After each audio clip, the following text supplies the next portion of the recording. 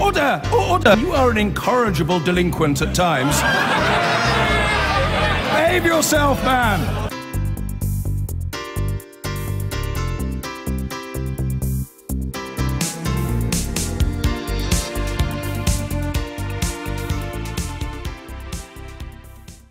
A South African high school has been accused of racism over the way it treats its black students. Pupils at the Pretoria High School for Girls, which used to be whites only under the apartheid regime, say they have been told that they must straighten their Afro hairstyles and must not speak African language in school. Simeon Brown reports. Is your hair political? In South Africa, yes. Here, black African students at one of the country's most prestigious schools have been in protest against their school's hair policy. They allege that teachers put pressure on black students to chemically straighten their hair, more in line with a European appearance, and limited the girls from speaking in local African languages. Local officials have had to intervene as the girls' campaign has forced a global conversation on the politics of Afro hair once again. 5 years ago, this High Court overturned one school's ban on natural hairstyle, cornrows, citing racial discrimination. But Afro hair remains an area of dispute here and wider afield. And there have been high-profile campaigns against rules prohibiting natural hair in the Caribbean and the US. Abner is part of a growing natural hair movement that is booming online. It encourages black and mixed-race women to wear their hair naturally. Basically, they would prefer us to do everything that is not from us. They want us to have the straight, long textured hair when most of the time we're not born with the straight hair. So why is it that it's okay for me to have a weave and be accepted at an interview rather than come with my Afro? It's not right. And that's why we're taking a stance now, because we want to be accepted just the way we are.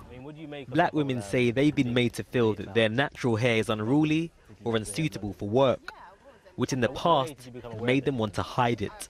My worst nightmare was like my hair would come out of the ponytail so that people would just see my hair out.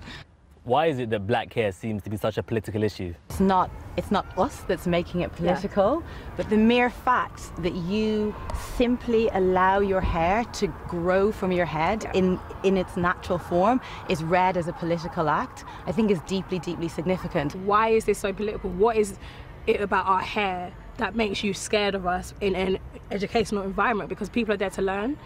Every single person who works somewhere or studies somewhere has a code that they say is appropriate. What would you say to somebody at home who would say, well, everyone has codes to follow? So why is the benchmark European hair? And especially if we're talking about this case in South Africa where the majority of the population are of black African descent, why do they have to subscribe to a European standard? Why don't we say, okay, everybody has to come to work or come to school with Afro hair? Would you ever straighten your hair now? No, I just feel like if I have to straighten my hair because of a job or any type of, demand from somebody, I feel like I'm conforming. I feel like I'm not being myself. My hair has always been natural. This is a part of me. This is all I know. So me straightening my hair for somebody else, I feel is losing a part of me because that is not who I am.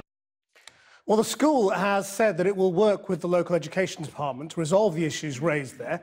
I'm joined from Johannesburg now by Shanti Abubakar, who graduated from the school in 2004. If this is what it's like today, what was it like when you were there? It was similar. We over the past few days have been recounting what our experiences were like, and they were similar.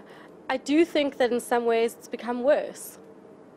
Well, I mean, I suppose it's worse in the fact that it's 2016. How is this still happening, that we're seeing South African black children protesting against white prejudice? I mean, part of the discussion in the country for some time now has been the fact that residual racism in South Africa emanating from apartheid has not all been eradicated, despite progressive legislation and a black progressive state. So I think what is fantastic about what's happened is that we, again, have had national attention drawn to this issue at a state school, and there's been a groundswell of support for these very brave and courageous young women who are no longer prepared to accept the status quo. Do you think this is just a weird one-off, or is this a more widespread issue in South Africa? I mean, in fact, today there were revelations about a school with similar hair policies in Port Elizabeth, which is in the Eastern Cape. And as I understand, similar schools to Pretoria High School for Girls have proactively suspended their hair policies, which would also be deemed to be problematic. Has the way people wear their hair changed at all, or is this just a sort of anachronistic set of schools? So do you mind repeating that question? I'm saying, I mean, are people wearing their hair any differently in South Africa today to how they were 10 or 20 years ago? I don't think so at all. I mean, I think the other really important thing the point to make with regards to Pretoria High School for Girls and the general debate on transformation in the country is that this is not an issue around hair. This is an issue around decolonizing institutions of education across the country. It began with the Fees Must Fall protests last year at South African universities. And to bring it back to Pretoria High School for Girls, we as alumni are very, very much aware that the issues around hair at the school are the tip of the iceberg. There were experiences recounted yesterday on live national television about girls being called the K word at school, reporting it to the school management and having nothing done. And so I think it is important that internationally it's also understood that the debate has moved beyond just the issue of hair at Pretoria High School for Girls and across the country. Shanti Abubaker, thank you very much indeed for joining us.